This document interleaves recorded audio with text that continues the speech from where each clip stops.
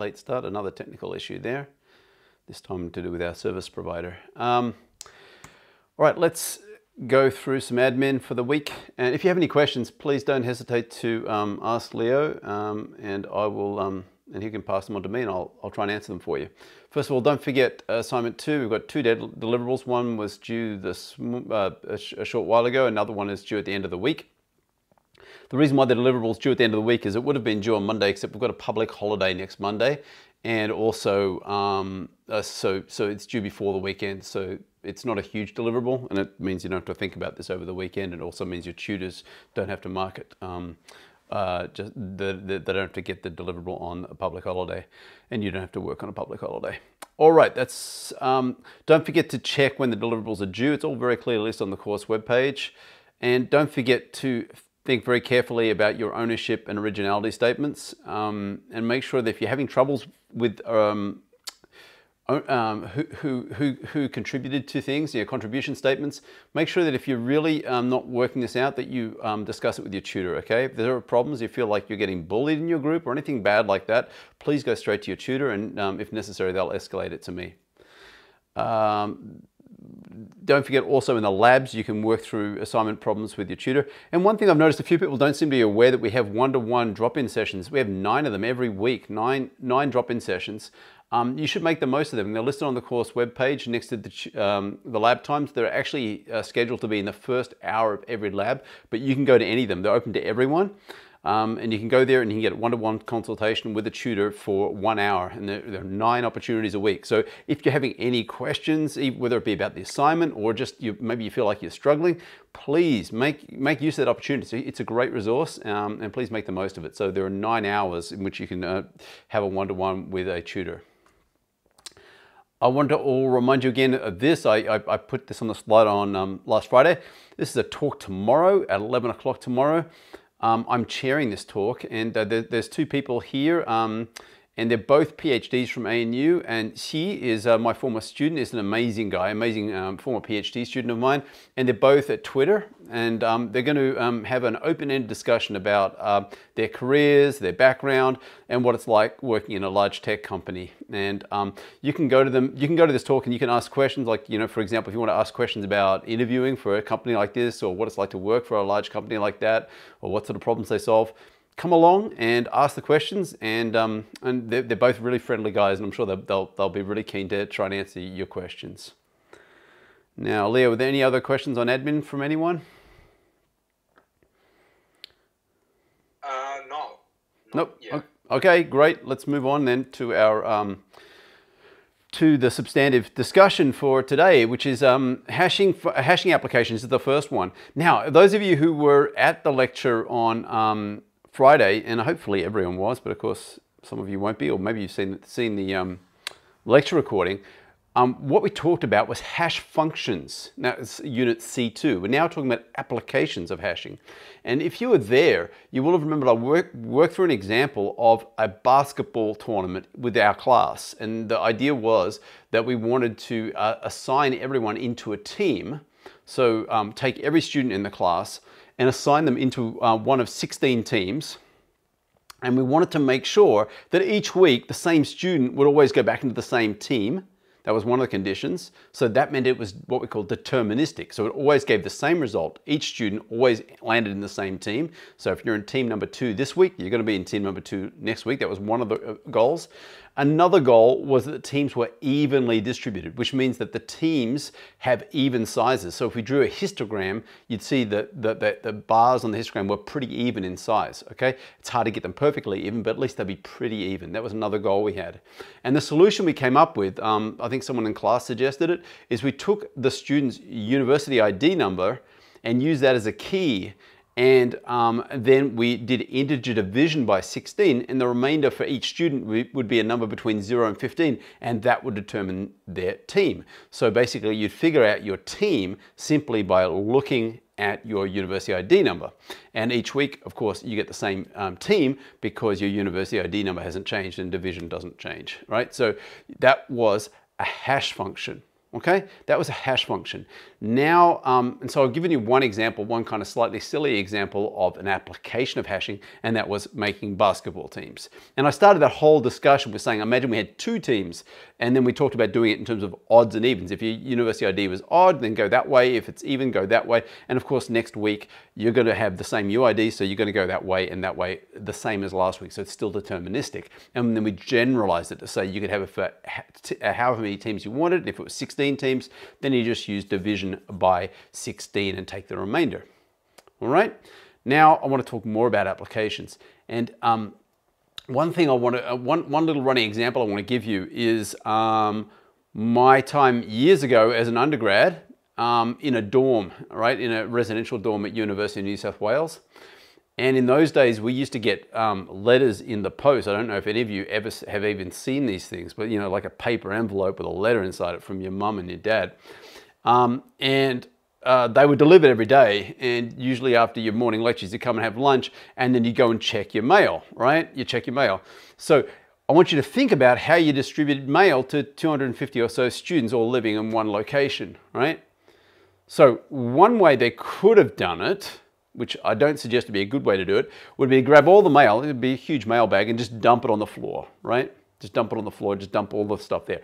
So if you think about it, if I wanted to go get my letters, then if there's a giant pile of letters on the floor, I'd just have to go through every single one and look until I found one that was addressed to me, okay? So what's the complexity of that? Well, it means the complexity is that I've got to go through every single one of those on average until I can be sure that there's none left. You know, unless I look at every single one, I can't know that the ones I haven't looked at aren't actually for me. So I've got to go through every single piece of mail, right? Okay, so we didn't do that, needless to say. What they did instead was they had what we call mailboxes or pigeonholes, and there were 26 of them. I think it may not have actually been 26, but it's essentially 26 of them, and one for each letter of the alphabet, okay? And then what happens, instead of just chucking the whole bag of mail on the floor, they put them into these pigeonholes according to the first letter of your last name.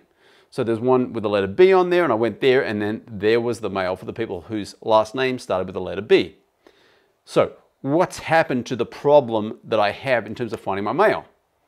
Well, instead of looking through, imagine that they got on average 300 letters a day. Instead of having to look through 300, I might have had to look through 10. So I pick out 10, or however many are going to people whose last names start with B, pull them out of the thing, and I look through all 10 of them one by one to see if any of them are for me, okay? So what's happened there is we've reduced the amount of searching I've needed to do. Instead of searching through 300 letters, I'm now searching through just 10, right? Hopefully this makes sense, right? So we've reduced the complexity of the search. And that's, that example there is a slightly silly example, but hopefully it illustrates really crisply for you this concept of using a hash. Or what's the hash, by the way? What is the hash in that example? The hash function in that example takes my last name, that's the key, and extracts the first letter, which is the letter B in my case, and that's the function. So the function is take that and then map it to a box which has a letter of the alphabet on it, A through Z. Okay, so that's the hash function. The function says take the name, Blackburn, take the first letter, and then put it to one of the 26 boxes accordingly, and it will go to B. All right, that's a hash function. And let's move on now and talk about some stuff that's related to this. First of all, we're now talking about applications, so we're now talking about Java. And the first thing to know, and this is actually very important, you don't want to forget this, because you're definitely going to get questions about it later, is that Java has its own built-in hash code function. Okay? Every object in Java has a hash code, which means that for any object, you can call the hash code method, and it will give you a function back, right? Remember the function, the hash function in the example I just gave took the object, if you want, or the string, if you want, Blackburn, and returned the letter B. So that's a function which takes a string, which happens to be Blackburn, and returns the letter B. That's one function. Here, what's going to happen is any object, whether it be a person, whether it be an elephant, whether it be a bike, or whatever, it's going to take that and return an integer, okay? That's what the function is, and Java provides this, okay? Now, it's implemented in Java lang object, which means that every object in all of Java has a hash code. So it means for any object, you can always ask for the hash code for that object, right? There's a special rule, and you're allowed to overwrite it. You can overwrite it, which is interesting. But there's a special rule that says if an object has if two objects are equal according to the equals method, then they must have the same hash code. Okay? So there's a relationship between hash code and equal.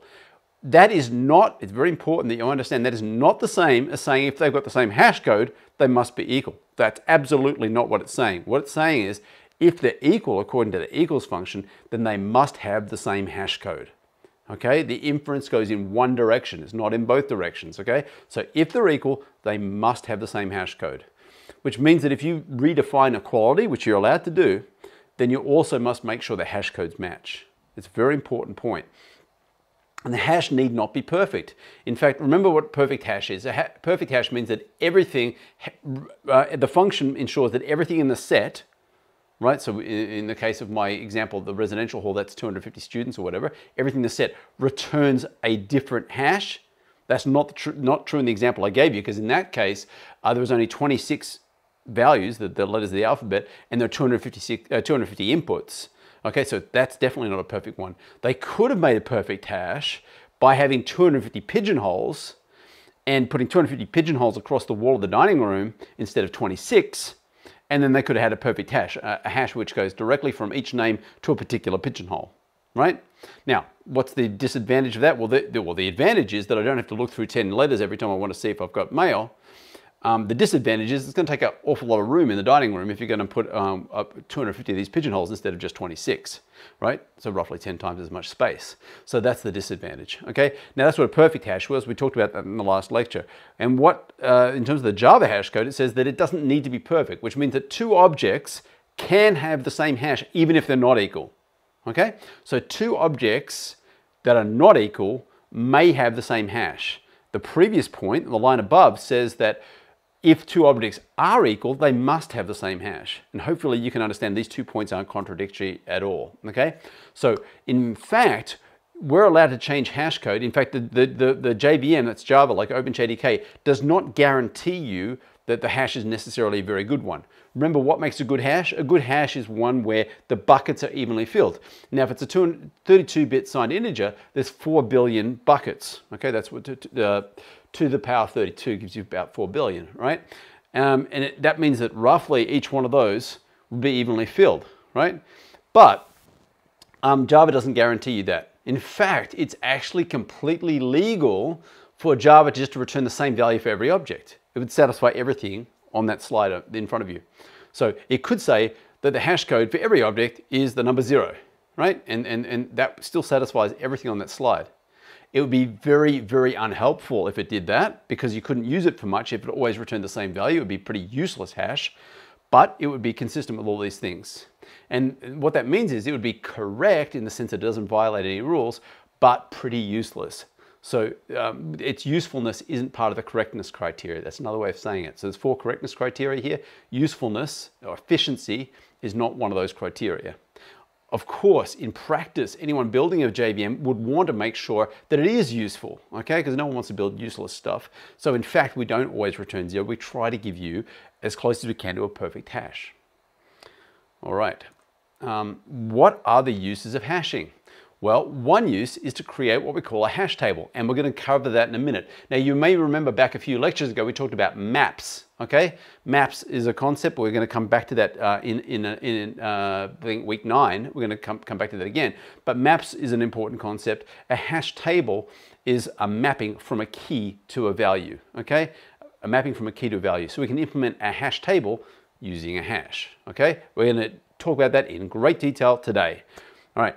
Pruning a search. What does it mean to prune a search? If you understood my example with a mail, you'll understand exactly what I mean by pruning a search. Instead of having to search through 250 items of mail and look to see if any of them were addressed to me, I could just look through 10 or whatever, however many landed in the B pigeonhole, right? So the search is dramatically reduced. And it also means that if you want to find out if there are duplicates, it's much more efficient, because if 2 things are duplicated, if there's 2 names Blackburn, for example, they're going to land in the same hash if you're hashing on the name, right? So it becomes a lot easier to find them using a hash, okay, rather than having to look through everything and sort. Okay, you don't need to sort. All you have to do is hash and say, okay, if they were the same, they would have the same hash, so we can see. And likewise, there's similar values. You can find all the ones that start with B and put them together. All right, so that's pruning a search. Very useful property. Compression. A hash is typically much more compact than the key. Okay, that's a very important point as well. Now, you see in the example of the basketball game, of course, right? You saw that the key was your UID, which had, I think, 7 digits, right? Whereas the basketball team is only 16 values. So that's just like 4 bits, right? So that's far more compact. Of course, it's lossy. That means I can't tell. If you give me the hash, I can't go back and tell you what the original UID was. If I said, okay, this person's in team 3, that doesn't tell me what their UID is. It just tells me it could be any one of all the different UIDs that are in that team, right? So, but we can use it for compression. Okay, that's a very important technique, but it's often lossy compression. Correctness. Checksums can confirm inequality. Now I'm going to ask Leo a question in a second here. Correctness, this is a question I normally ask someone in the room because it totally sucks that we're not in an actual classroom right now, but checksums can confirm inequality. This is a really carefully worded statement. What does that mean? Confirm inequality.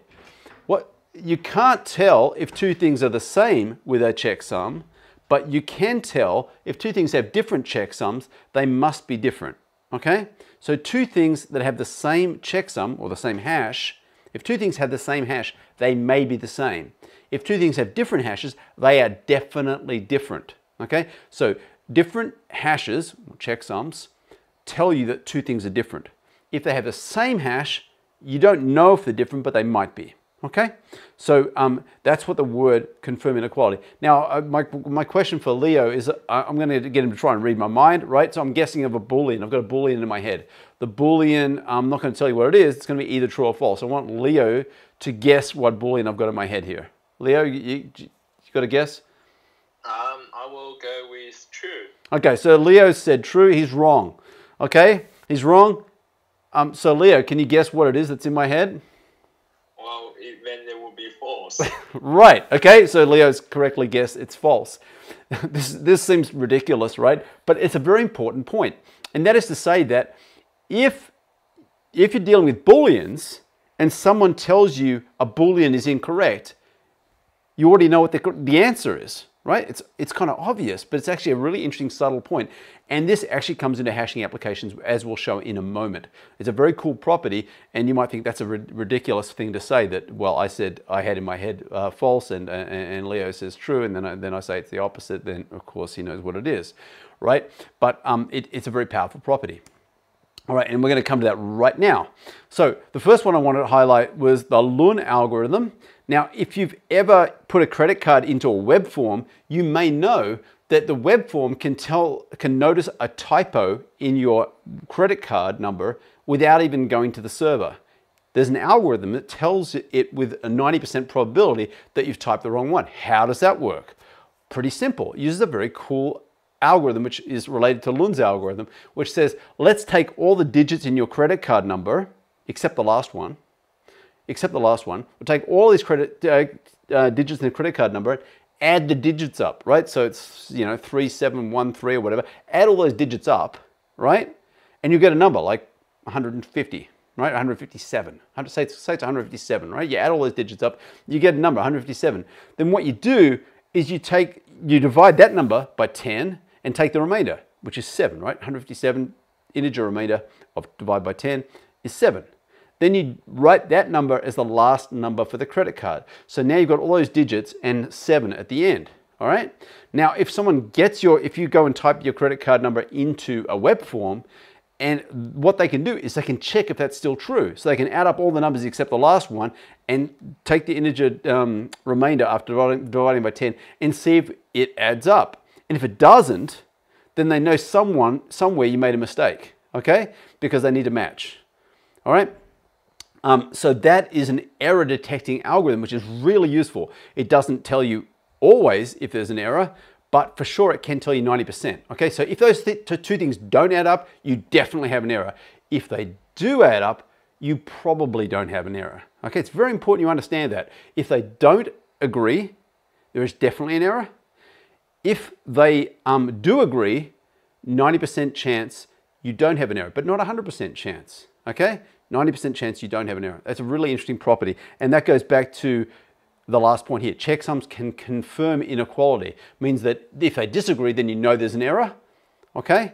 But if they agree, it doesn't mean that you know it's right. It just means that with 90% probability, whatever their function is, it's correct. Hamming codes are really cool. Hamming codes are error correcting codes, and that's what I alluded to with a silly thing with Leo there. And they're these codes that can identify an error and can actually tell you how to fix the error. Because if they can tell you that, oh, that bit there is wrong, if they say, look, there's 32 bits here and bit number 7 is wrong, and you've got 0 there, well, what should bit number 7 be? Well, it has to be 1, okay? And the Hamming codes are really cool. And if you ever have the opportunity, try studying coding theory in maths. I don't know what ANU offers, but I studied coding theory when I was an undergrad, and it was actually very, very cool. I had a bunch of things like this, and they're really, really useful in computer science. And the Hamming code's one example. And we use these all the time. You may not realize it, but it's probably in your laptop and so forth.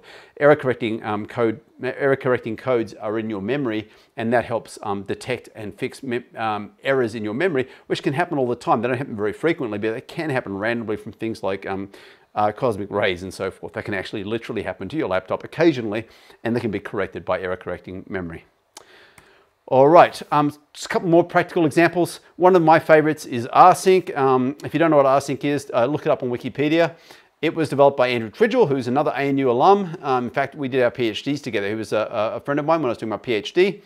And he developed this algorithm during his PhD. In fact, it's part of his PhD work. Ultimately, it wasn't supposed to be part of his PhD, but it became part of his PhD. And what he used it for is to move across a slow, back in those days we had slow dial-up modems, to move the entire Linux source tree from here to here, but only moving the differences. So basically what he'd do is, during the day at work, he'd work on the Linux source tree at work, and then when he got home, he wanted to pull all the changes back home, but because the modems were so slow, to drag the entire Linux source code across a little modem to his home would just take way too long. And he developed this algorithm that would find only the differences and transmit just the differences. How to do that is kind of magic. It's very, very cool. And the technique was using hashing and using checksums. Okay, checksums are a kind of hash. Okay, and that's exactly how it worked. And it's a very, very cool algorithm. If you have time, I encourage you to go look at it. It's a very cool algorithm. MD5, you may have heard that. That's another way of, it's another hashing application. It's where we can encode a password. So you type in your password, you know, whatever it might be, your password, and it compresses that into a special little code, and the code gets stored in a file on the computer. And then we can check to see, then later on when someone types the password in, we can see, oh, we don't actually record your password, we just record the MD5 sum of your password, and then we can check to see if what they typed in matched the MD5 sum. All right, with that, we're ready for the mini quiz, and then we're going to move on to, where is Piazza? I've lost my window here. I had a little minor emergency at the start of the class because, this will take me a moment here, because the streaming service I have just, OBS couldn't find it for whatever reason. All right, it's there now.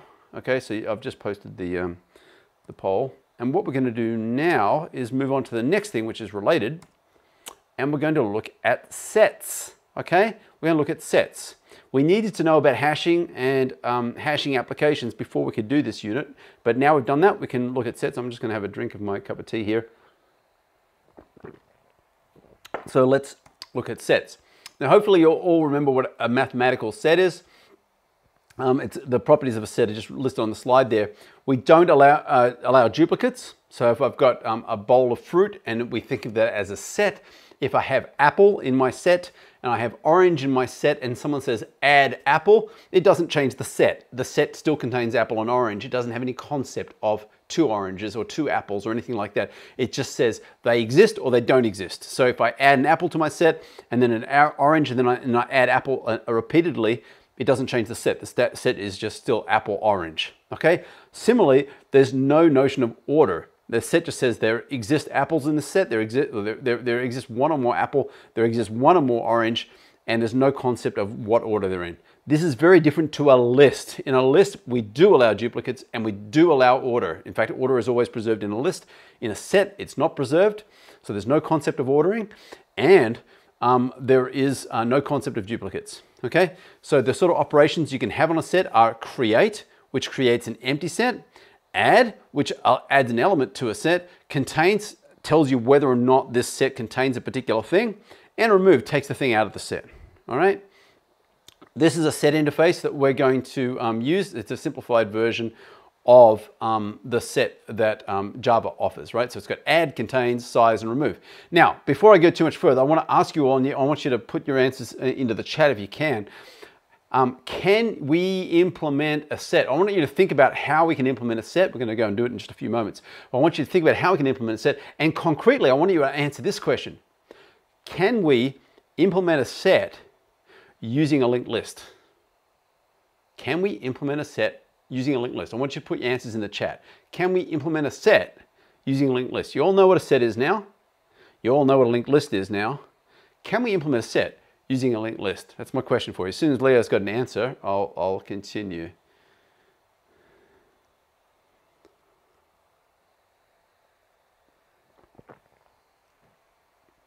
Did you get an answer there, Leo? Yes, I got one from Yuchen. He said yes, but also Felix said yes, and Adam said no. All right. Yeah, I also got the response with justification. It said yeah, but it will be time costing. All right. Well, okay. So for those, in case you can't hear what Leo is saying, so the answers were: some people said yes, some people said no, and another person said yes, but it will be time consuming. That last answer was a great answer. Okay. The answer is yes, we can implement a set using a linked list. Okay, but it's not a great way to do it. But my question was, can we do it? And the answer is yes, we can. So let's have a look at it, okay? And you might think, why is Steve doing this? This is crazy. It's motivating, okay? It'll help you understand what we're going to do next, okay? It's very, very important to understand that you can implement a set using a linked list, but that's a bad way to do it. So let's have a quick look, okay? So there's a bunch of stuff we're going to put in our set, a bunch of fruit, okay? Now what we're going to do is we're going to add these into a linked list like that. Okay, so that could be our set representing 2, 4, 6, 8, 10. 10 different fruit in this set. Notice there's no duplicates, and although the linked list is ordered, the set has no concept of order. Okay, so that is a set of fruit implemented using a linked list. Okay, so someone, I didn't catch their name, someone said this is a bad way to do it, but you can do it. They were right, you can do it, but why is it bad? Well, let's think about what I need to do if I want to add something to this set, okay? If I want to add, imagine I want to add, I don't know, say I want to add figs, okay? Another fruit, fig. I want to add it to the set. What do I need to do before I can add it? Think about it. I need to check whether there are any figs in the set. How do I do that? Well, I have to walk through this linked list and see if any of these things equals fig, okay? And I get to the end and I get to grape, and there isn't anything there called fig, so I can add my extra node in there and say, yep, we've got a fig in our set now, okay? And the problem with that is that it means that every time I add something, I've got to look at everything in the set before I can know whether or not I can add this thing, all right? That's not great. And likewise, if I use the contains operator to find out if it does contain apple, well, apple's easy to find. That's the first thing in the list. But what about grape? To find out if it's got grape in there, I've got to go all the way to the end. In fact, I can't say that something is definitely not in there until I've exhausted the whole list. I can't be sure until I've looked at everything. Okay? It's like the mail on the floor in the dorm room. If there's a giant pile of mail, I don't know if the ones left on the floor are for me until I've actually looked at every single one of them. This is like the big pile of mail. You've got to look at every single thing until you can be sure that what you want is there or isn't there, right? If you pick it up before you get there, then you're done. But if you wanted to look to see if there's anything there for you left on the floor, you have to go through every single one. Okay, so this is an analogy for that. Now let's quickly step through this animation here. We're going to add an orange. First of all, we've got to check to see if orange is in there. We want to add a banana. We've got to check to see if a banana is in there. We want to add, now we want to add an orange. Okay, we've got to check here and oh, orange is already there, so we don't add anything. Want to add an apricot, we check through and it's not in there, so we add it on the end. Same for peach, mango, and so I'll just zoom through this stuff. But you can see we can add these things in. But the point is, to check for something, we have to walk through the list to find the thing we want. And if I want to check if it contains orange, well, I have to go through the list until I get to orange, right? And if I want to find if it contains mango, well, this is really time consuming, right? This is going to get really tedious and boring. Okay, got to go through the list and we get to mango. And then, like if I want to look for fig, I've got to go all through this big, long, silly list. And eventually I get to the end of like, oh, there was nothing in there. So therefore, fig is not in my set. All right, so that's all I wanted to show you with that. I'm going to give you the mini quiz and we're going to go and move on to the next section in a moment. Okay. All right. Hopefully everyone got that. Any questions, Leo, on the sets? No. Okay, great. Okay, great. All right, so that was all about sets. Now we're going to move to hash tables, and we're going to use a hash table to implement a set, okay? So we talked about a set. Hopefully everyone understands that, yes, we can implement a set using a linked list, just like we can do the mail by tossing all the 256 letters on the floor and let everyone find their own. Terrible idea, but it will work, okay? And the same is true of the linked list. Bad idea, but it's okay, it's correct. It's just not a great way to do it. Okay, so now let's talk about hash tables. A hash table stores key value pairs, just like a map, okay? Using a hash function to map a key into a table. Again, in the example of the dorm room, in the dormitory, the hash function was, I think it took the first letter of my last name, and then it went from Blackburn to the thing B, the thing with a label B on it, and that's how it found it, okay? So it was a hash function which goes from last name to a particular place, right? The key challenges are, how do we deal with hash collisions? Oh, that sounds really bad, right? A hash collision, bang. What does that mean? All that means is multiple things land in the same place. Now, Blackburn, brown, and black are all going to land in the same box, right? Because they all have the function that I just described, which takes the first letter of the last name, is going to map all of them into the same place, right? So brown, black, Blackburn, and so forth. They're all going to go to the same place. How do we deal with that? Well, it's not a drama. We just put all of them in the same pigeonhole, and all that means is those people who had collisions, meaning everyone whose name started with B, will have to go through and check to see if any of the things in there are theirs, because they don't know if they're theirs or anyone else whose name starts with B. So if you happen to be the only person in the hall whose last name starts with Z, then great. You probably know that everything in there is yours, right? But for most people, when they go to their hole, they have to go and search through there because there could have been collisions. Multiple people's names go to the same pigeonhole. How do you deal with load? Well, load means that if you had a really bad hash, then lots of things will end up in the same pigeonholes. Now, if you think about the hash that we had in our hall, the problem with that is that actually there were some pigeonholes that were not highly populated, right? Like, I guess, Q. Well, even that, you see, it depends on the demographics of your student group. If you've got a lot of people who come from mainland China, for example, Q, X, and Z are actually going to be really common. But if their family heritage was English, then Q, X, and Z are actually really rare. But you don't want everyone's names ending up in the same pigeonhole. Otherwise, you're defeating the purpose of it, right? So you really want to distribute the load as much as you can, right? And this goes back to this thing of this thing of making the thing as even as you possibly can. I just remembered I've got to show you in a moment a demo of this. We're going to do that in just a few seconds. So there are two broad approaches. One is what we call separate chaining. Whoa, I just forgot. I forgot to go through a demo. I'm going to go through this now. I just totally forgot. This is back here. I had something to show you, some code, some very cool code to show you back from the unit before this, back here. Goodness, hashing applications. What I want you to do, is that where we had it? I think it is. Yes, it is. So what I'm going to do now is demonstrate those ideas. So we're going back now to unit C3, okay? So sorry for doing stuff out of order. I just completely forgot about it. What I've got here is a very silly, at the moment, okay, so what I've got here is I've written some stuff ahead of time which will take hash functions and map things into buckets and then draw them on the screen, okay? It's going to map things into buckets and draw them on the screen. Now, we've got 20 buckets, and what I've got is some strings, and for the strings, I've got family names of people in the class, and if you go here, you can see family names, given names, and university IDs. And we've also got a dictionary of English words, okay? So what we're going to do is for strings, we're going to take all of the family names and put them into buckets according to whatever hash function you guys come up with. And we're going to do the same for the given names and then for the dictionary. What I want you to start thinking about now, and you can start writing this in the chat, is what are going to be good hash functions from, in the first case, integers, and the second case, strings.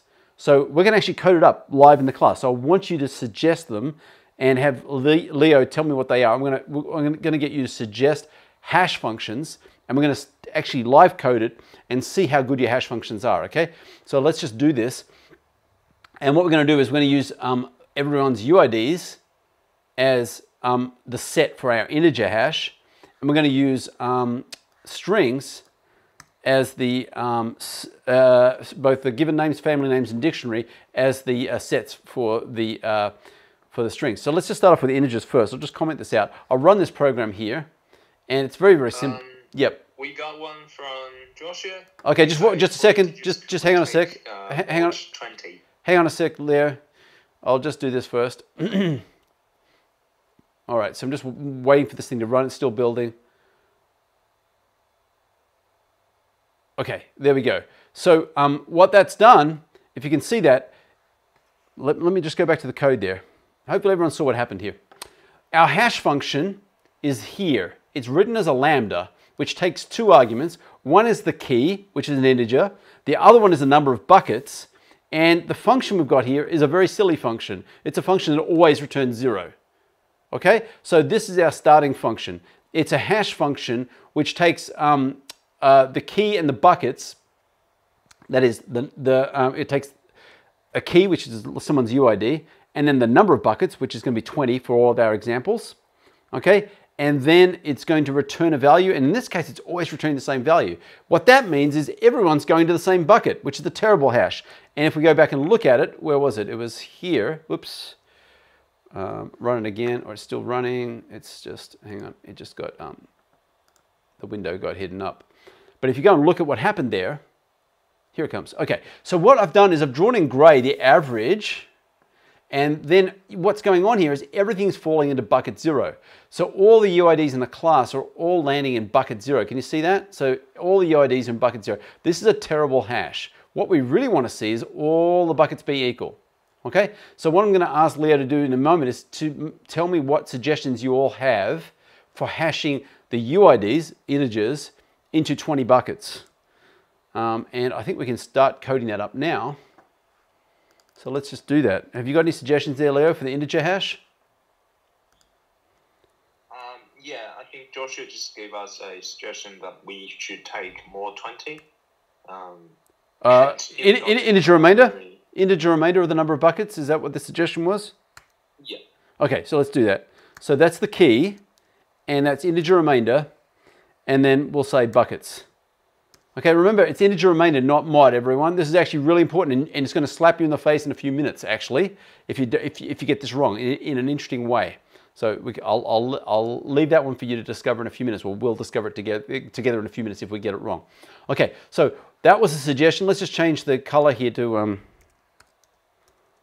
lime green. Oops. Lime green. Okay, so now we've got two functions. One is the really silly one, and one is the one that Joshua just suggested. And, oh, I forgot to quit it. And let's quit that and go here, run it again. And now you'll see the really silly one where everything went to bucket 0, and you'll see the one that Joshua suggested where there we go. Okay, so here's the bad one over here on the left, and here is the one that Joshua just suggested. And you can see here, it's pretty good, right? There's a couple here where they got more than their fair share, and a couple here that got less than their fair share, but most of them got pretty much the same. And this is exactly what our basketball thing would end up doing, because that's exactly the function I suggest for our basketball team. And you can see here, there would be a couple of teams that were understaffed and a couple of teams that had too many players, but on the whole, it was pretty close to being right. All right, so we've distributed the class here into 20 buckets based on the UID by taking integer remainder of the UID. All right, so that's great. Now, what about strings? Has anyone got suggestions for how we hash the strings? Now, first of all, demo the really silly one, which it's going to take 3 different sets. And this is interesting because the sets have different properties. The first one is everyone on the class is given names. Actually, it's not this year's class, it's a previous year's class. The given names, the family names, and the dictionary, English words, right? And so let's see how these ones look when you use the silly function. Here, we've just got the silly function in there. And then once this comes up, I'm going to ask Leah to tell me what you guys have suggested by way of functions. Okay, so these all look completely silly. There they are. They're all coming up as like that. And what's happened in every case, we said, whatever the string is, the answer is 0, which is silly, right? So they've all ended up in bucket 0. All right, and so now what we're going to do is we're going to try something else. So what have we got there, Leah? I got a different one from Aiden and Shanghai. They said we should sum of the hex values and then do the integer remainder. We should sum up the values of the things. Yeah, we can do that. Okay. Yeah, well, let's before we do that one, why don't we do something else? Why don't we do? I mean, that's a great suggestion. But okay, let's do something else. Let's do the one I suggested, the one that we have at the residential hall that I was at. Okay. So remember that? That was the residential hall said take the first letter, okay? But the first letter, there's 20 of them, so let's just take the integer remainder of the first letter of the word. Everyone follow that? So let's just return key dot charat 0. So get the first character, and then that's actually going to come out as an ASCII code like 65 or whatever. We have to convert it into the number of buckets we want, and the buckets are numbered 0 through to 19 in this case. Well, it could be anything. I've written the code nice and generally, so we don't know how many buckets there are, which is good. And we'll just say buckets like that. Oops. Keyboard issue, buckets. Okay, like that. We run this, and now you'll see how good or bad, when you look at the last name one, that's basically exactly what my residential hall had, okay? And you can see also how it applies to English words and also to first names. So let's have a look here.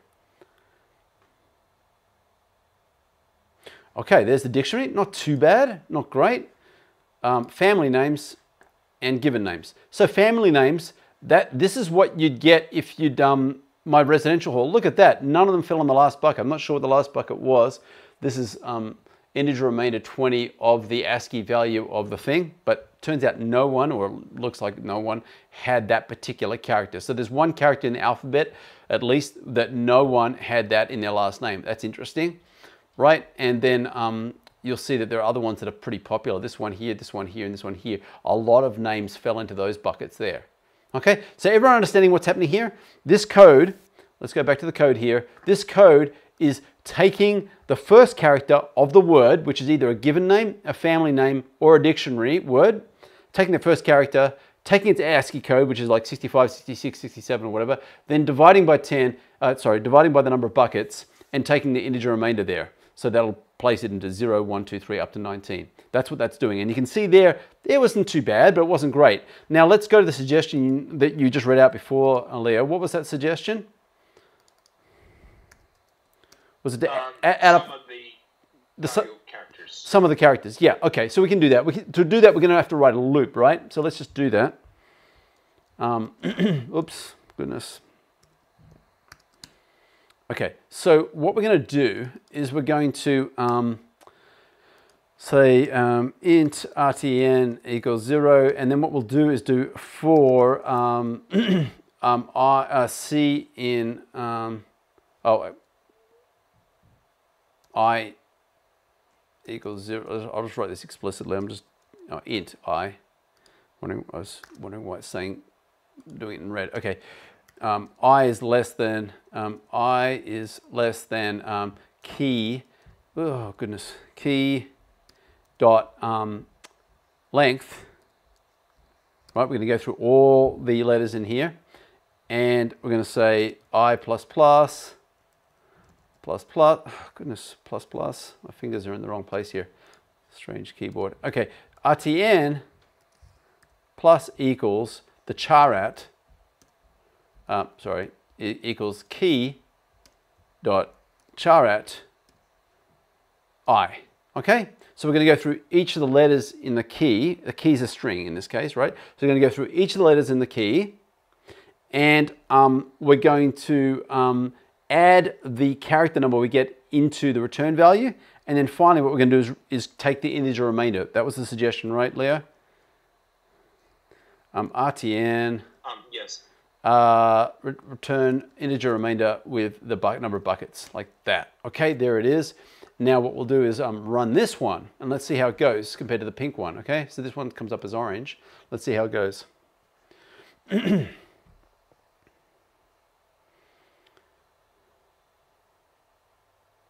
Ooh, look at that, folks. Very nice. Okay, so you can compare now the results there. The pink is when we just take the first character, and the orange is when we sum up the characters and then take the integer remainder. And you can see it does a beautiful job of the dictionary. It does a not too bad one with the family names and the given names, and certainly a lot better than the pink one, which is just taking the first character.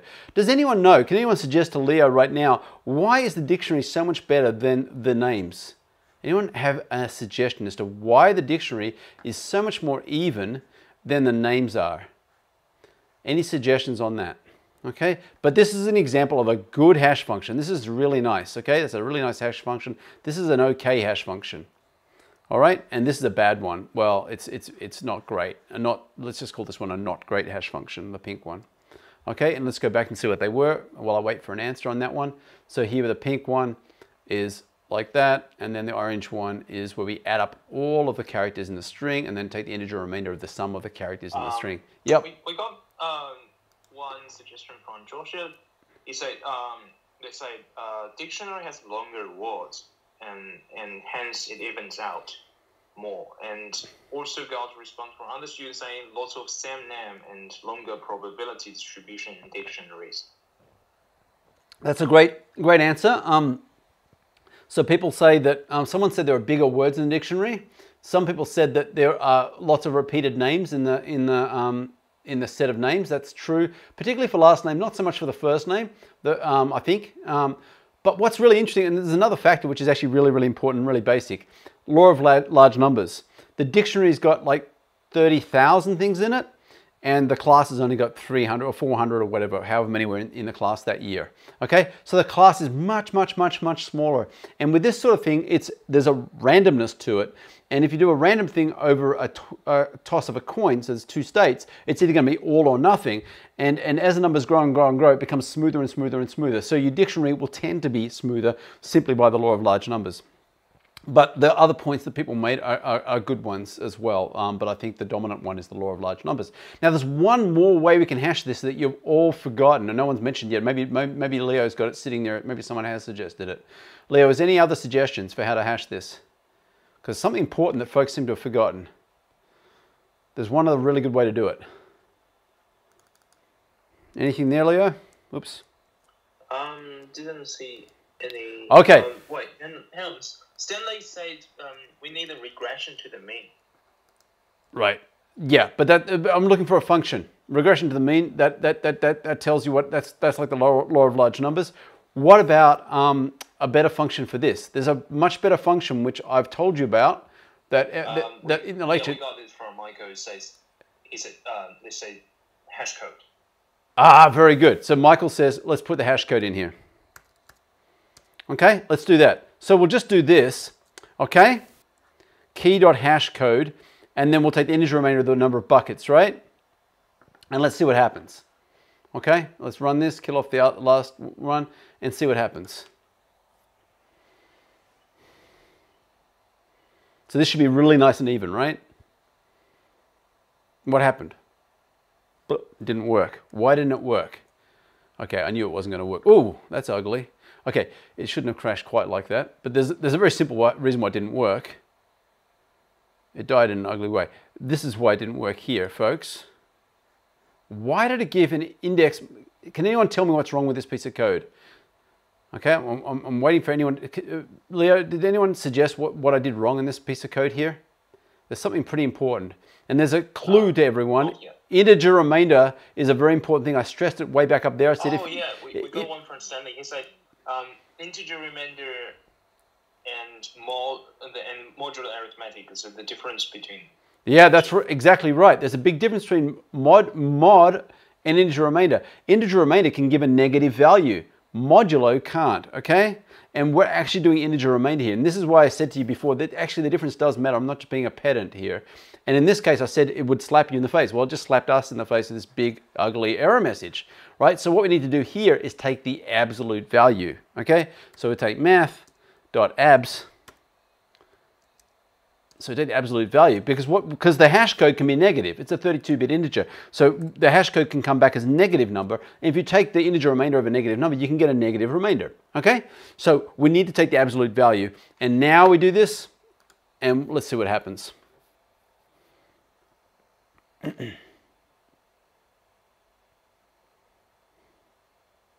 All right, and we get something that looks pretty good. All right, so that's the purple one.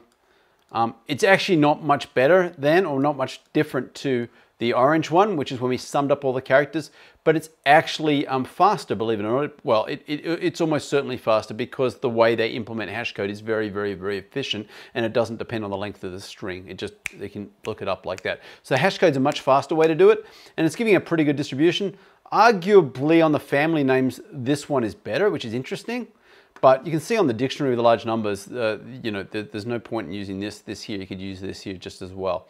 There you go, folks. So I want to remind you that hash code is a very important hash function. And rather than go and write your own like this here, which could behave really badly under certain circumstances, it's often a very good idea to start with hash code and just assume that's going to be good. You can evaluate and check whether it is in fact good. But that was the demo I forgot to give you for Unit C3. Let's flip back to our slides now and go back to where we were, all the way here in... Sorry, we've been through all this. Now we're on to hash tables. And I was just explaining this to you. And I was saying there are two different approaches to implement... I had not done that. So, okay. There are two different approaches to building a hash table. So now we're talking about a hash table, right? Okay, that demo was just reminding you about hash functions. Now we're talking about hash tables, okay? And a hash table is a data structure that is built using a hash function. You can see it in the first sentence on the slide there, using a hash function, right? The hash function is what we just did a moment ago, okay? Those lambdas were hash functions. Okay, so we have to deal with hash collisions. That's when multiple things go into one bucket, and dealing with load. How big do we make the table? And the question is, how big do we make the table? In that example there, the table is always the same size. It was always size 20 in those examples, right? But you need to know how to size your hash table. And this is actually a really tricky question. You don't want to make it too big. If you make it really, really big, what happens? Well, you have very few collisions, because it's like the dining hall where you had 250 pigeonholes, okay? If you had it big enough, then no two students would share the same pigeonhole, which is awesome. But what happens? Well, you fill the dining hall up with pigeonholes, and it's no longer a dining hall, it's like a giant mail room, okay? So there's a trade-off there. It doesn't come for free. There's a cost associated with building all these pigeonholes, okay? So yes, it gives you a better result, but it also comes at a real cost. So there's a real challenge here. How do we size it right? The answer to that is tricky, and it always depends on the load. What is it you're using this hash table for? Are you using this hash table to deal with 8 possible varieties of fruit? If you're dealing with 8 possible varieties of fruit, that's a totally different problem to dealing with something with the Australian census or the Chinese census or something like that, where you've got 1 billion people, right?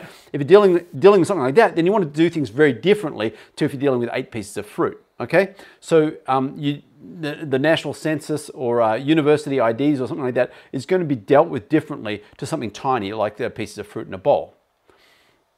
So there are 2 broad approaches. One is called separate chaining, where the hash table entries are lists, and so each entry in the hash table points to a list. Another one is what we call open addressing, and the hash table entries are the key value pairs, okay?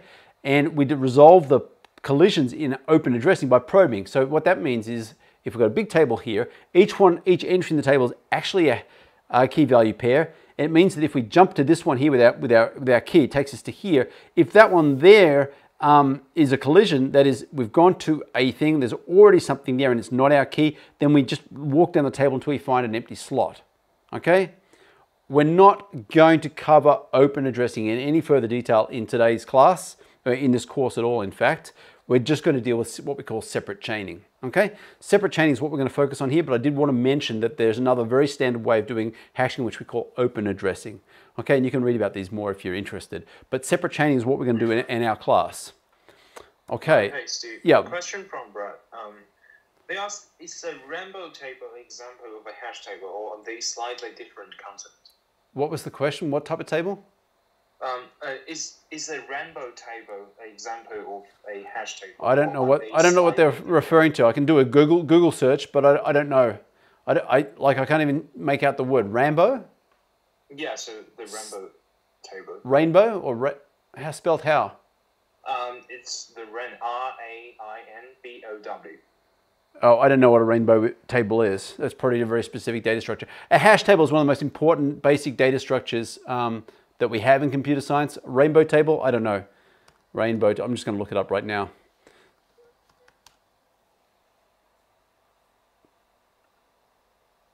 Oh, it's a very specific thing for cryptographic hash functions. So okay, all right, for cracking password hashes, great. Okay, so it's a specific application of hashing used for cracking password hashes, and basically what you're doing is you're calculating a whole lot of hashes ahead of time and putting them in a table. Yeah, that's an application of hashing, it's not a hash table, all right? A hash table is used for storing key value pairs. Well, maybe it is a hash table, but it's very, very specific, okay? So,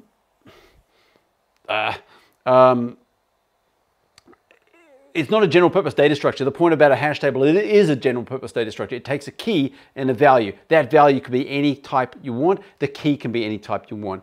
The rainbow table is used for storing one thing, that's cryptographic hashes, hash functions. So that's something totally different. So a hash table is a general purpose computer science data structure, which we use for mapping from a key to a value. Now, what we're going to be doing in this class is sets. So sets, in that case, we're just going to say if something exists or doesn't exist. And the hash table, what we're going to do is map to an entry in the hash table, and then we're going to have a list. And if the item we want is in the list, then it's in the set. If it's not in the list, it's not in the set. So let's have a look here. Remember, we had that set of fruit. Remember how we put them in the linked list before? Now what we're going to do is map them into a hash table. And we're going to use a hash table to test the existence of that piece, of that element in the set. So here we go. So it's going to end up looking like this. All right, so look on the left there. What you see is 4 buckets. We've got a very simple, this is a very tiny example with just 10 elements in the set and just 4 buckets. So there are 4 buckets there. These buckets are really simple. The hash function is totally trivial. What the function is doing is saying if the first letter of the name of the element is between A and F, then go in the first bucket, G to M, second bucket, N to T, third bucket, U to Z, last bucket. Okay, so it's just splitting the alphabet 4 ways and saying depending on where it lies in the alphabet, hashed there, then put a linked list in there. Remember, you can store a set in a linked list, and that's exactly what's going on here. So now what we basically have is 4 subsets, okay? And so when we want to check to see if something's in our set, we say, okay, where does it hash to? Look to that element in the hash table and then see if it's in the set that's associated with that element, okay? Because it cannot be anywhere else. Because you know banana cannot be in any of the 3 lower sets. It cannot be because it must be in the first one because the letter B hashes into the first one. Okay, so whenever anyone inserts a banana into this data structure here, it must go to the first one because the letter B maps to that first thing. All right, so this is a way of splitting the load. This is exactly like the pigeonholes in the mailbox example. Instead of having everything just spread out in one big thing, you've got to search through every single item. Here what we have now is 4 pigeonholes, and now I only have to search through about 1/4 as much stuff. In the particular example on the screen right there, they're not evenly distributed. You'll notice that there is nothing in the bottom one because it turns out there aren't very many fruit whose first letter starts between U and Z. And there aren't too many in the G to M one because I happen to choose not very many whose letters are in that range as well. And this is an example here. You see I've got some pretty common fruit on the screen there. Turns out common fruit have names that are not evenly distributed in the alphabet. Not a big surprise. And so what you're seeing there is they're not well distributed amongst those 4 buckets. Okay, they're unevenly distributed. Now let's see how this thing works. If I wanted to add an apple, I look at the first letter of the word apple. It's A. That means it maps into the first cell in this hash table. I go to that cell there, I look at the linked list there. Is there a linked list? There is no linked list. There's no linked list. Because there's no linked list, it means there are no apples in this hash table and nothing else for that matter. And then I create a linked list and add apple to it. That's what just happened there in that little animation. Let's just run that again like this. We add apple to the hash table.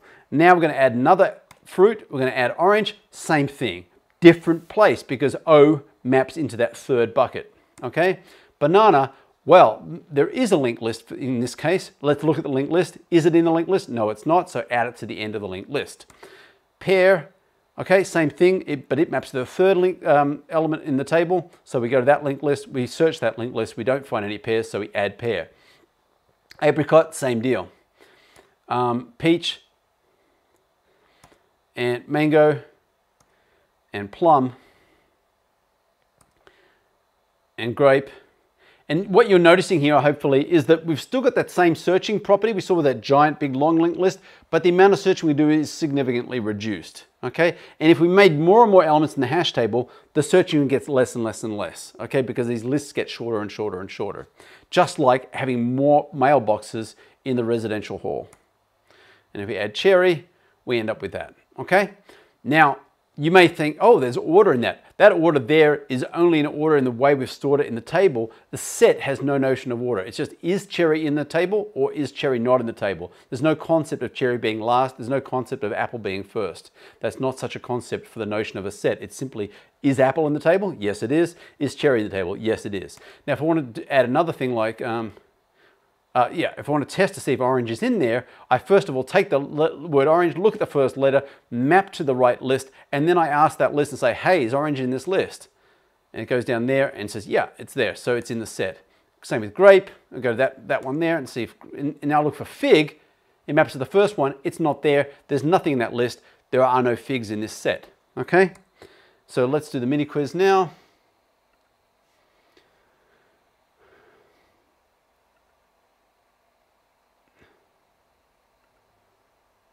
And what we're going to do now is go and implement this, okay? So now it's now time to implement the hash set. And we're going to do that here. And first of all, we've gone and implemented our set. I've done this ahead of time for you all. So we've got a set interface here, all right? So hopefully you can see the set interface. And then what we're going to do is we're going to, let me see my notes here. What are we going to do first? Oh, yeah, we're going to create two instances of this. One, just like we did before, we're going to create two empty instances. One is going to be a tree set, and the other one will be a hash set. Okay, so let's do that. So we'll say create new, new Java class. We'll call it a tree set, like that. And we'll add it to Git, and we'll say, okay, and we'll parameterize it in T, so it's generic, and it implements our set like that, okay? And then it's going to say, hey, there's a problem here. That's because we need to implement the missing functions. Maybe, come on. Must be the abstract or declared to implement, add, hang on. Implement the methods, there we go, that's what we want. Okay, so it's going to add them for us. Okay, so now we've got an empty implementation of a tree set. We're just going to do the same thing for a hash set.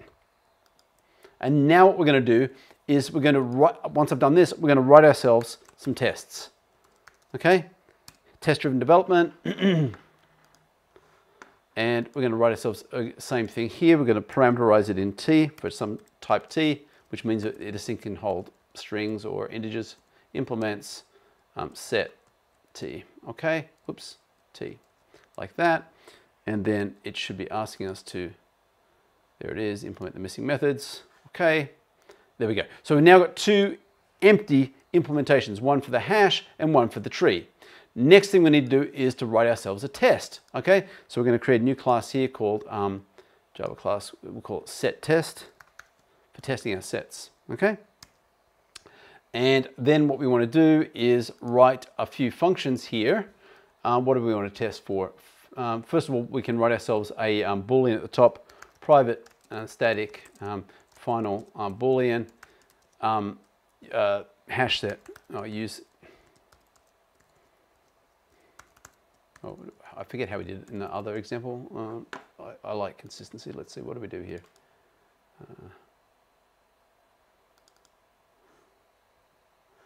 Array, okay. Hash, like that. Equals true. We'll start off with a hash. So what we're going to do is going to implement the test so we can test either hash ones or the list ones, the tree ones. We're going to do both. And we're going to write tests for a few things. Test, okay, and we're going to say public void add, like this. Okay, and now for the add test, we're going to, someone asked before about, on Piazza about assumptions, and I think I put it in there last week. I hope I did in the comments. Yeah, so I wrote here implicitly testing size and toString. Okay, that's what I mentioned in Piazza.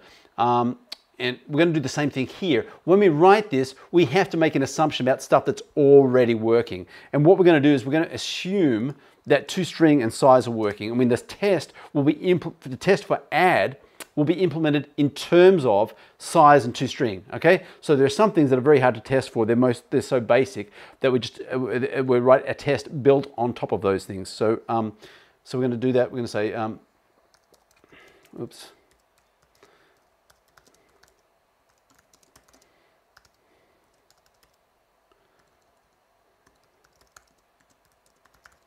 Okay, and then what we're going to do here is create ourselves a set. We'll say set t, like that, a set of strings, right? Set of strings. We're going to make strings here, set of strings, s, we'll call it set, equals, and depending on whether hash is set to be true, oh, didn't I just, where am I? Sorry, where did I put that? Oh, sorry, I'm doing this in exactly the wrong place. I started typing in the wrong place here. We want to put that in here. There. Okay. There. This is what where I meant to be. We'll say hash.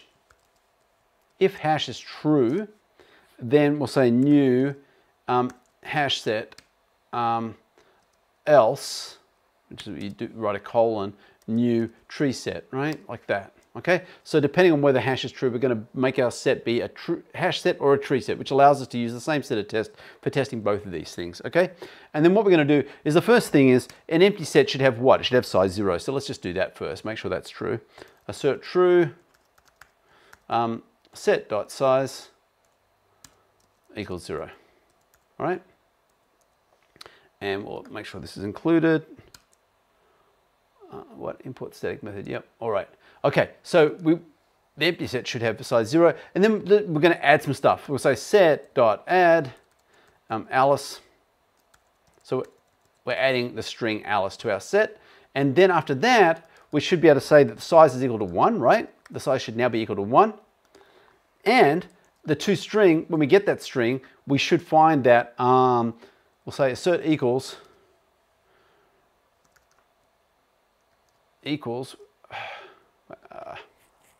Actually, I should be using assert equals here, by the way. Equals expected is 0,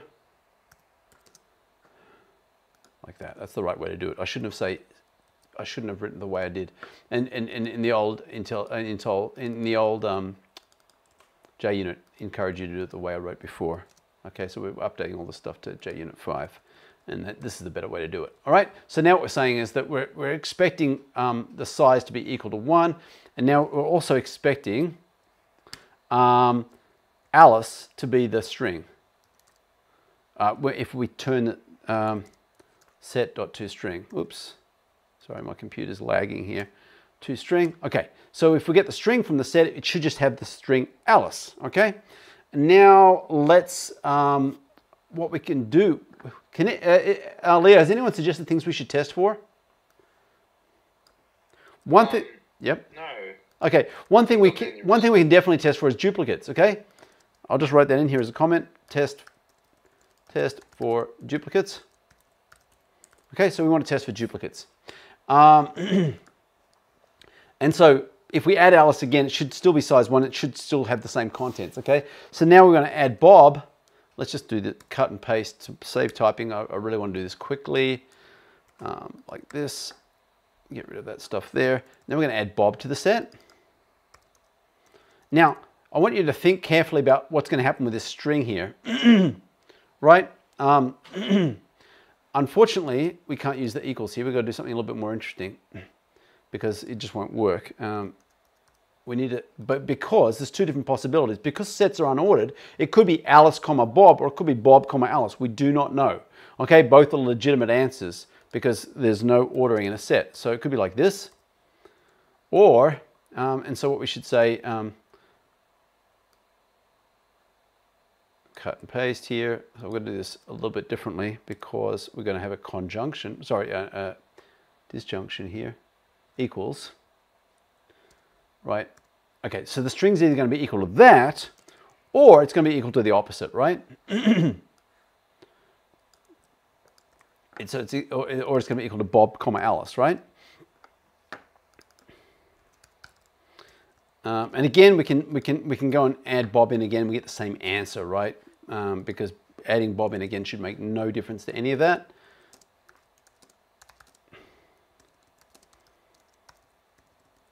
All right, what else do we want to do? We can add in Cindy. I'm not going to go all verbose here and add all that stuff for Cindy, but let's just do this part.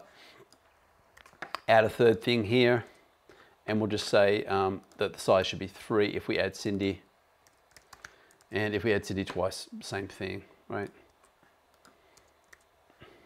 Okay, so we add Cindy, and we add Cindy twice, same thing. Okay, so now we've got a test for add. Not a great test, but it's a test. The other thing that Java allows you to do is to insert null into your sets, which is really actually quite annoying, as you guys are going to discover as we go and implement this thing. But we can actually put a null as like it's an element in the set. So we want to be able to do that. So to do that, what we're going to do is every place I said Alice, we're just going to add null. And what should get printed out here should be null, and it treats it like an element. So yeah, there is one thing in there. It's the thing called null, right? And so we like this, null, like that. And if we add Bob, we should get null and Bob and null, or Bob and null, and the same here.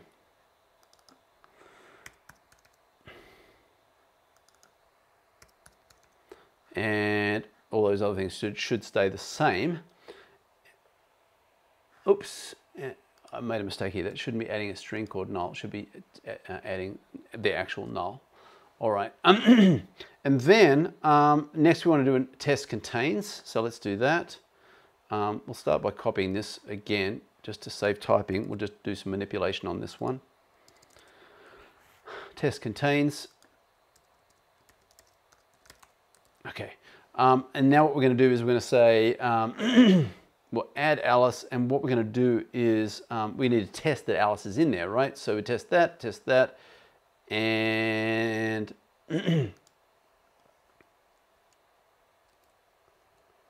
assert true.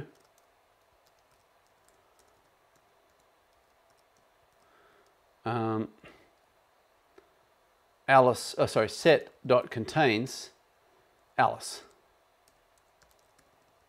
All right, so if we test for Alice, it should be true.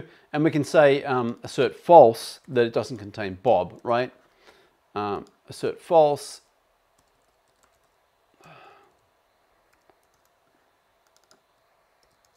And you can do the same thing for Cindy as well, right? It mustn't contain Cindy at this point either, kind of obviously.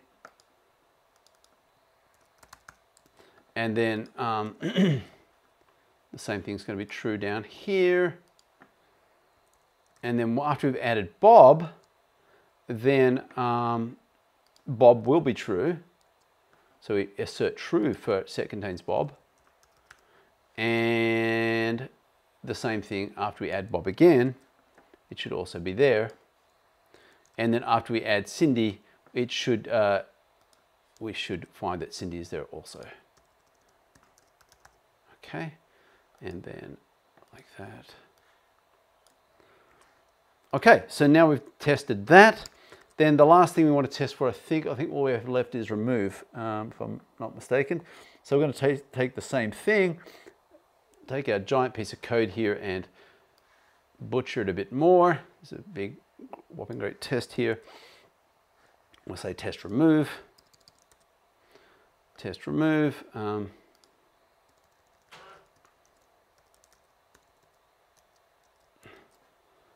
Okay, so we're going to do a test for remove, and what do I want to do? We're going to remove all the things from it, okay? And then what we should do here is we should say set.remove Alice,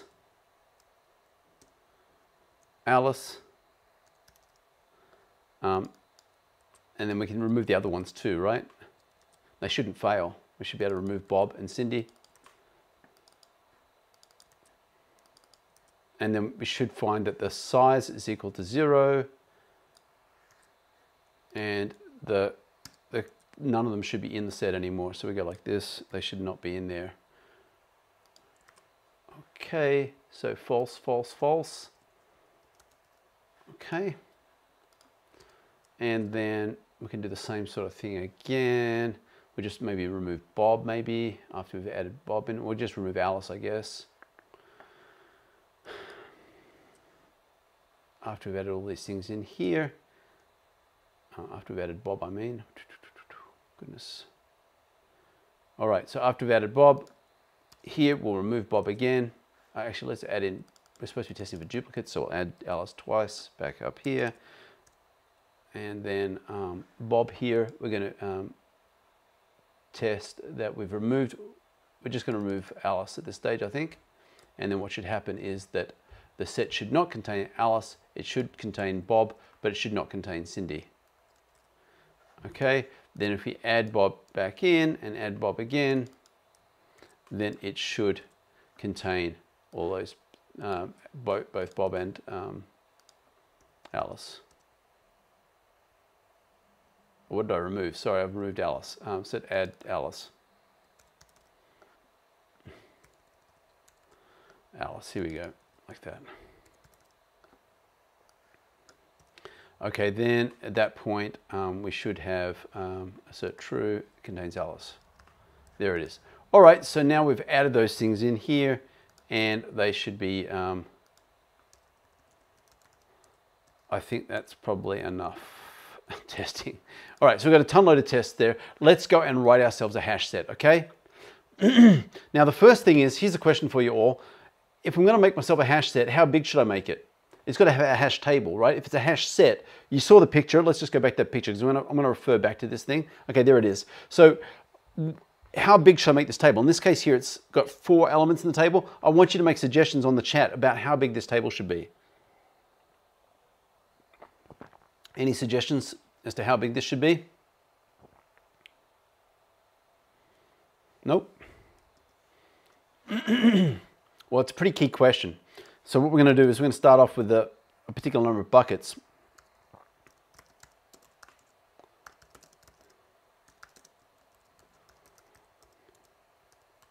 And I abbreviate buckets with BKTS for buckets, and we'll say 2. And the reason for that is having a small number makes it easier to test whether our debugging's working, all right? So just for testing, comma, make bigger later, all right? And then what do we need in this? If we're going to implement this, what do we need? Okay, let's go back to here. What do we need? We need to have an array which has got all these buckets in it. And we need to count how many elements are in here. At that point, there are 10, right? There are 10 pieces of fruit. We need to know how many elements are in there. So we'll say int elements. And what's the type of each of these things? What's the type here? Well, it's going to be a linked list, right? So this is an array of linked lists, an array of linked lists. So we're going to use the standard Java linked list. We don't need to use our own linked list in this case. We're creating a hash set, but we're going to create it using the standard Java linked list. So what we're going to have here is linked list, linked list. We don't need to use, we'll just use the Java util one. There it is. So Java util linked list, like that.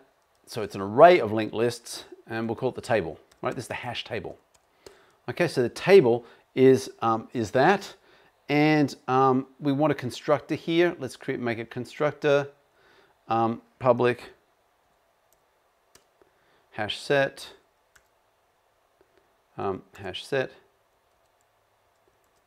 and in the constructor we'll allocate the table. At the moment the table has nothing in it, so we'll allocate the table. What we'll do, we'll create an array of objects. It has to be it's an array of linked list, right? Of course. So it's going to be an array of linked list. We'll say table equals new linked list default buckets. Okay, so we've created a table with default buckets, number of linked lists in it. Okay, now each of those linked lists is going to be null at the moment because the table's got null entries in it, but it's a table of size linked list, which is of default buckets, which is 2. All right, so now the next thing we need is a hash function.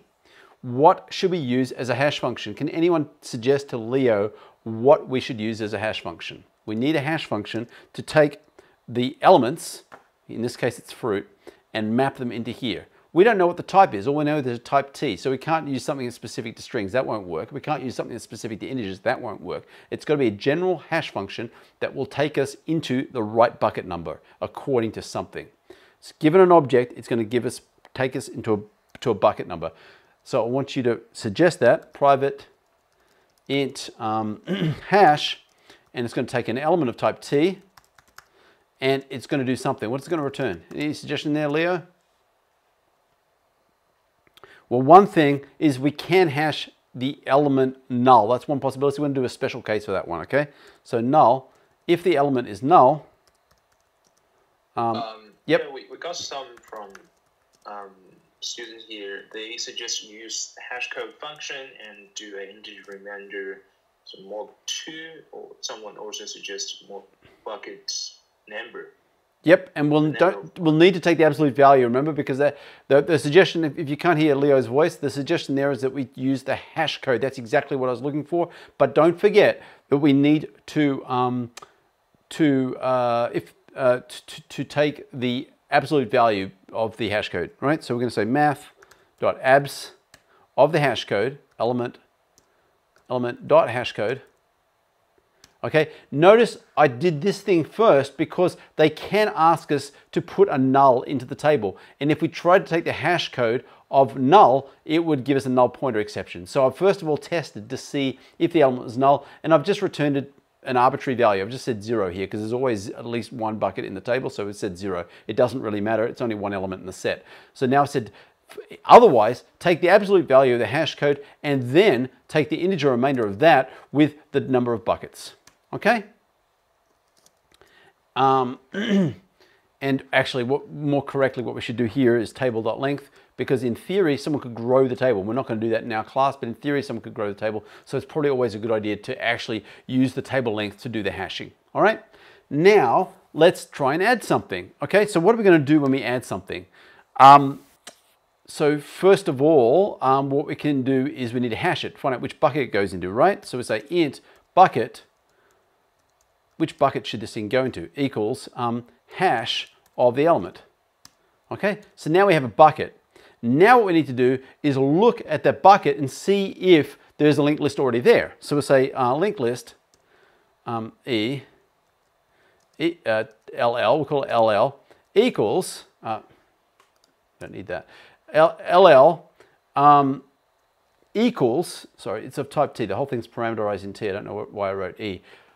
Maybe it's because IntelliJ just prompted me for that. Okay, so the type is T, so it's a linked list of type T, and we're going to call it LL, and that's going to be equal to whatever is in the table at bucket number BKT. Bucket. Okay?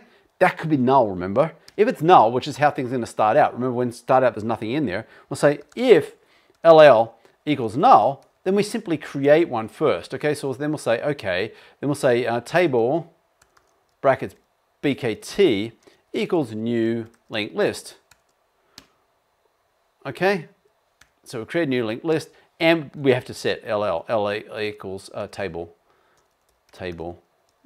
BKT. Okay, so now we have ourselves a linked list one way or another.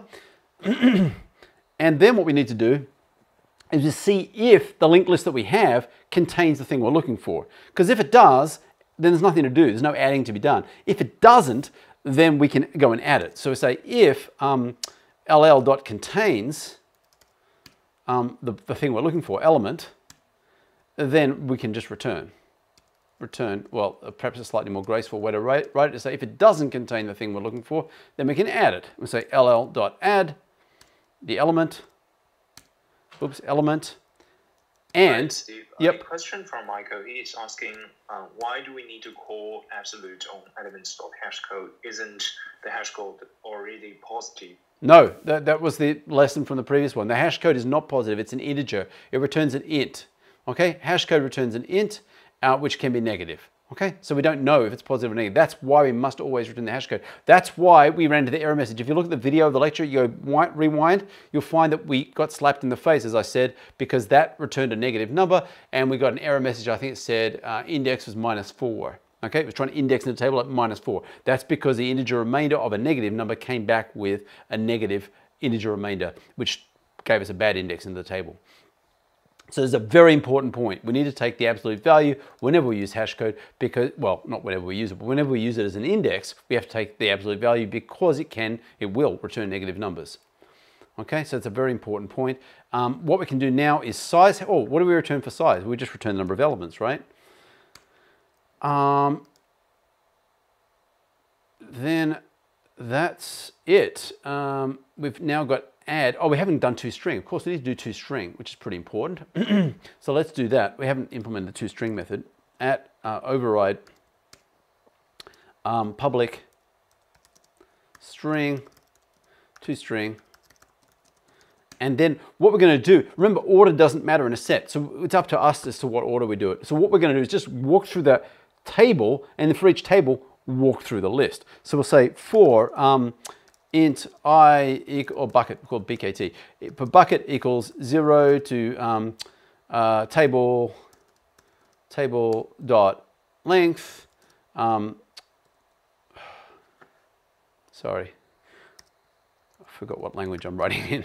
Okay, BKT like that. And we do this here, and so it's going to go iterate through each element of the table. Then we'll say linked list of T equals LL equals table at the bucket, BKT, there it is. So now we've got ourselves a linked list. Now, if the linked list is empty, then if the LL is not equal to null, then we do stuff. If it's equal to null, then there's nothing to be done. Okay? If the LL is not equal to null, then we just go through the linked list and add it to the string. We need a string at the top here, which we'll call string.rtn equals empty string. So start off with an empty string and add stuff to it. Okay? If the linked list is not null, then we'll say for type TE elements in the linked list, for all the elements in LL, do the following, and then we're just going to add them onto the return, RTN plus equals whatever the element toString is. Okay, so plus equals e.toString. Okay, like that. However, there's something not quite right here. We need to put a comma after each element except for the last one, or if you want to think of it differently, we need to put a comma in front of everything except the first one. It's easy to know if we're the first one because this will be empty. So what we can do is we can say if rtn dot equals empty, there's no, we haven't, this is the first thing, then we do that. Otherwise we do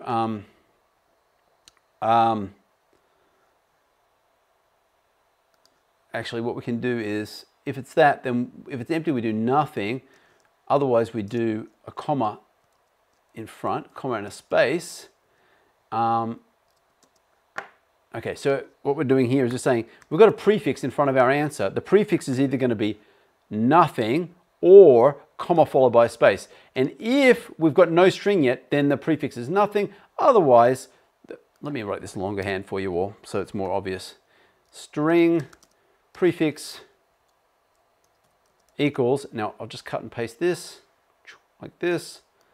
Okay, so now the prefix is either going to be empty string, nothing, or a comma followed by a space, and then what we're going to do is return the prefix followed by e.toString. Okay? And we're adding all those things up, and at the end of it, we return the string, or return RTN. Okay, we now have a toString. Now, in theory, we should be able to run our test. Let's have a look. Run set test.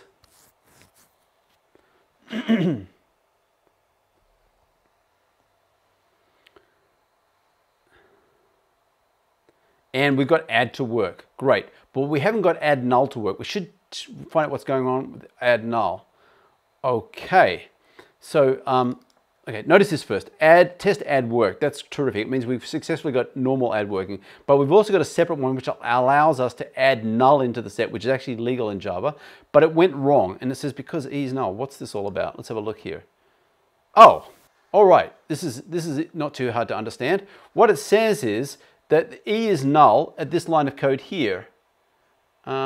E is coming from, oh, that's the elements in the linked list. E is an element in the linked list, okay? Now, if E is null, it means that the linked list delivered us a null entry, which is legal in Java. So what we need to do is to turn that into the letters NULL, okay? So now what we need to say is, if E is equal to null, then return then add NULL, otherwise e.toString, okay? So if the element stored in the linked list was actually null, then hand back the letters NULL, otherwise turn that element into a string and hand that back. Now let's see what happens.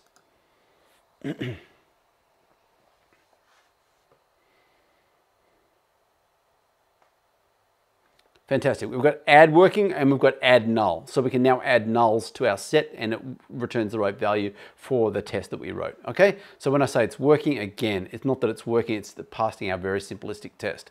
Okay, so now let's do contains, which should be easy enough to do. So we can actually pinch a bunch of code from here. It's actually very similar to add. Let's just grab this code here, dump it into here, and we're going to return a Boolean here. Okay, so first of all, we're going to say, take the element, find its hash code. Great. Then we're going to create a linked list. We're going to grab a linked list from the table. Now, if the linked list is null, then we can return false straight away. Okay, because that means whatever we're looking for was not here. Return false. Because if there's no linked list there, it means no one ever tried to enter this thing in. Okay, so we're good to go if the linked list was null. Otherwise, then if the LL contains the element, then add, no, we don't want to add it. If it contains it, then we return true. Okay, so now we just say, okay, all right, let me back up here. We went to the table, we found the bucket, we went to the table, we got an LL back. If there was no LL there at all, then we return false. Otherwise, we return whether or not the linked list contains the element. So we say return LL.contains element. It's all we need to know now is the element in the linked list. That's all we need to know for the contains. Let's see if that's good. And then after that, if that works, all we have to do is do the remove and we're done with this. Okay, contains works, great. So now what we're going to do is, again, I'm going to do some pinching here. We'll just pinch this code just to save time. I'm going to cut and paste this code here. Okay, the first part's the same. Someone wants to remove this element. Okay, first of all, hash into the table using that element. Get a hash code, find out which bucket it's in. Okay, let's just, for those of you who've lost me here, are lost, look here. We're going to, if we want to remove banana, we'd take banana, we'd find its hash code, we'd find out that it's in this one, we'd find the linked list in here. Then we'd say to the linked list, hey, take banana out of your linked list. Okay, so we're going to do that. We're going to say if the linked list is null, then someone's trying to remove something that doesn't exist. So we only want to deal with the case when it's not null. Okay, otherwise there's nothing to be done. Right? So if we got back a non-null linked list, then there's work to be done. And what work is there? First of all, check if the element we're interested in is actually in that linked list, right? Because it could have been, the person could have been asking for fig. They might have said remove fig. So we get this down here. There's a non-null linked list there. We want to remove fig, but fig's not in there anyway, so we can't remove it. Okay? So we first need to check if fig is actually in there. So let's do that first, if the thing is actually in there. So we say if ll.contains the thing we're looking for, which is the element, then what we're going to do is two different things. First of all, we're going to ask the linked list to remove it, ll.remove the element, and we can reduce the number of elements in the whole, the counter of elements, minus minus. Otherwise, there's nothing to be done because otherwise it wasn't in the table. There's no work to be done. So let's just run this and see how we went.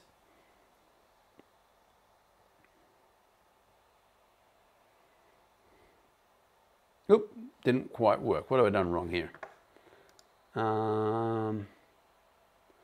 Okay, something didn't work. Test remove, set test. Okay, it says here, what have we done here? Oh, that's not right. Okay, the test is broken. Let's have a look here. It says we've put Alice in Bob. They're both in there and Cindy isn't. So we've got a set with Alice, Bob, and Cindy, and then we've removed Alice. So what's left in the set? Well, it should be size 1, right? Because it means Bob must be in the set. So that's an error in the test, okay? Very important to consider the possibility your test is broken. Okay, still more problems. Again, it's possible it's in the test. Let's have a look here. What's happened here? So let's have a look here. We've got a set here. We've got Bob in the set. We've still got Bob in the set. We've added Alice. And we've somehow or other said that Bob shouldn't be in the set. Of course, Bob should still be in the set because we haven't removed Bob. So that's also a mistake in the test. Okay, just in case you're lost there. We've said here that Bob is in the set because we added Bob up here, right? We added Bob right up here. And we never took Bob out. Bob's still in the set, Bob's still in the set, and then here Bob's still in the set, but our test said Bob shouldn't be in there, which is a mistake, right? So now let's see how we go. Okay, fantastic. We passed all the tests. Please bear in mind the possibility that there's further mistakes down here and that there's also mistakes in our implementation. This is always a possibility when you're writing tests, that your test has a mistake and you've done the same test in your code. That's why it's important to have multiple tests and ideally written by different people. All right, with that, we're done with A04. We're still a little behind, actually. I wanted to get through A05, and I want to get through trees. I'm going to introduce you to this because we've still got some time. We'll get started on trees right now. Abstract data types, trees. Okay, so we're looking at sets, and we're looking at different ways of implementing sets. One way to implement a set was with a hash table, which we just did. You just learned all about hash tables, one of the most important data structures in computer science. You just learned about hash tables. Now we're going to learn about another important data type, which is called a tree. Now, we're going to specifically look at binary search trees, which are called BSTs, binary search trees here. And the tree as abstract data type corresponds to an ordered tree in mathematics. That's what they call it in mathematics, is an ordered tree. A tree is defined recursively in terms of node. A tree is a node. A node contains a value and a list of trees. Okay, no node is duplicated. In this example here, this is a node. It is a tree. It has possibly value. You can't see the value on the slide, but there may be a value there. And it's got two subtrees, okay? So it's got a list of trees. There are 2 for this one here. This one here has 3, okay? And there is no duplication of nodes. It means that if there's values on these, that they must be different.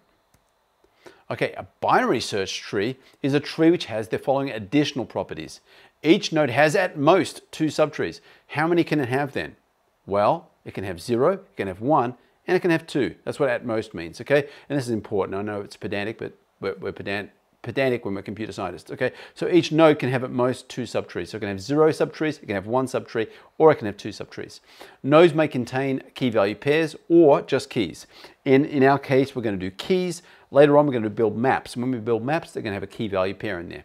Keys are ordered within the tree. So the left subtree only corresponds to keys that are less than the node's key. And the right subtree only contains keys that are greater than the node's key. This will all become clear in a minute. I'm going to give you some examples. All right. So look, we're going to take our set again, and instead of putting it into a linked list, or instead of, oh, by the way, put in the chat if you can see any relationship between a linked list and a tree. Sorry, specifically, what's the relationship between a linked list and a binary tree? a binary search tree? I defined a binary search tree a minute ago.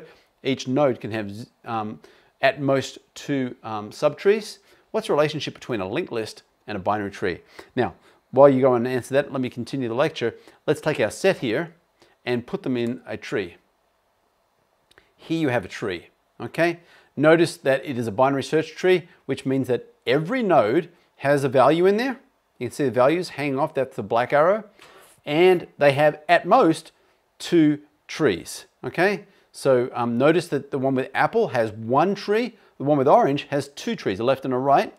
And grape, apricot, cherry, grape, apricot, peach, and plum. Hey Steve, Yep. We got response from student. I linked list is just one branching factor tree. So, and another, Joshua also said a linked list has each of the elements linked to each other, just like the tree.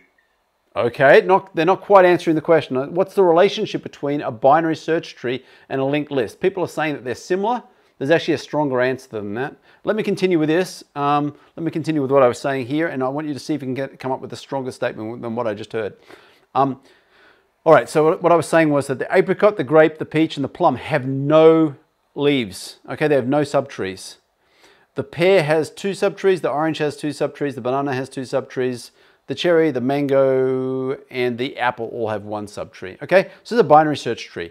And notice that they're ordered, so they're ordered alphabetically. So everything which has a higher alphabetical lexicographical ordering than the value in the node is on the right, and everything which has a lower lexicographical ordering is on the left. So when you get to apple, if anything has a lower lexicographical ordering, it is on the left. None of the fruit, as it happens, are to the left of the apple.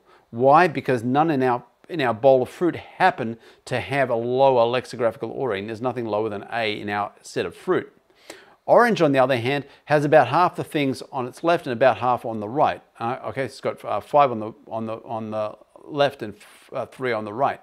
And that's because banana, apricot, mango, cherry, and grape are all lower than orange lexicographically, whereas pear, peach, and plum are all higher than orange lexicographically. Obviously, if you think about it, the shape of this tree depends on the set of things you're putting in it, and crucially, the order in which you add them. Now I want you to think again. I'm asking again. Think carefully about the relationship between a linked list and a binary search tree, and think about what happens, how the ordering of these elements can relate to the question I asked you. Okay? Yep. Oh, Steve, I think we got the answer from Felix. So a linked list is a tree list, a tree with at most 1 node. The binary, yeah. So I would repeat that again. A linked list is, I think he actually wanted to say a binary list with at most 1 node.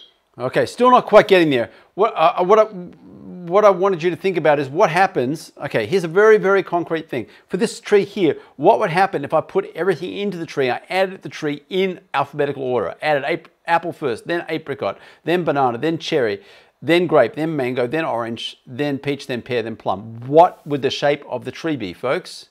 If I started this tree with apple, then added apricot, banana, cherry, grape, mango, orange, peach, pear, plum, what would it look like? This is a really important question. Zena said the linked list with ordered elements is a binary search tree. A linked list with... No. It's still not there. And here's one from Joshua. He just answered your question just now. It would be a linked list. That's exactly right. Okay, we've got it. We've got the answer here. If you added the elements in alphabetical order, you get a linked list. Okay, so a linked list is a kind of, is an instance of a binary search tree. A linked list is a binary search tree with the special property of each one happening to only have either 0 or 1 nodes. The last one will have 0 and all the rest of them will have 1. Okay? And so that can actually literally happen. If you get unlucky when you're adding things to a tree and you happen to add them in the wrong order, you will end up with a linked list. And what's bad about that? Well, what's bad about that is you end up with what we started with, which is a really, really bad organization, right? Because it takes a long time to find things. So the property of a tree is very nice, but if you add things in the wrong order, then it all goes bad. So let's have a look here. We're going to add an apple. Add an orange, it's higher than apple, so it goes to the right. Add a banana, it's higher than an apple, so it goes to the right, but it's lower than orange, so it goes to the left. Add a pear, goes over there. Add an apricot, and so forth. And don't forget, you've got to search to see if the thing you want is already in there. So we look for grape, and we go down there, and it goes on the right of cherry. And we're going to check if it contains orange. We've got to search. We go to the right of apple, and there it is. We search for grape, and we look all the way down the tree until we get to grape, and there it is.